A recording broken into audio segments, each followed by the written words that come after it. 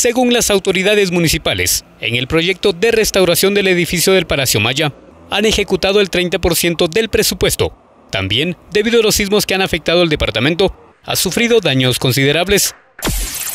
Las leyes que protegen al patrimonio no nos permiten a nosotros hacer refuerzos ni nada por el estilo. Lo que nosotros hacemos es tratar de volverlo, el edificio, a las condiciones originales. Entonces, en el proceso que ya se concluyó de la primera etapa, se resanaron efectivamente todas las grietas que habían quedado del terremoto del 2012 y 2013 y 2014.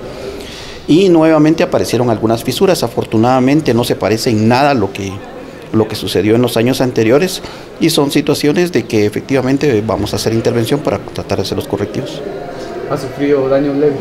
Sí, apenas, imperceptibles. Solo los que estamos involucrados en el edificio y vamos a buscar los detalles, pues encontramos que efectivamente hay algunas fisuras en paredes.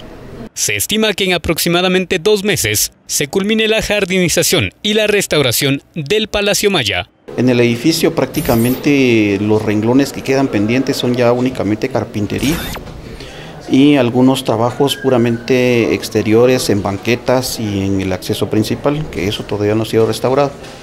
En lo que es el tema jardinización, efectivamente el avance es ya considerable.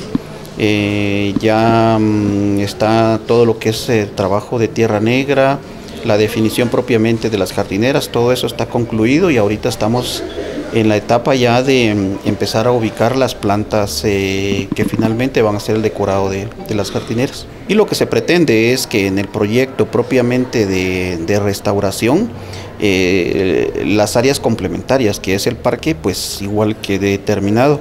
El proyecto es uno solo, no los tomamos por separado y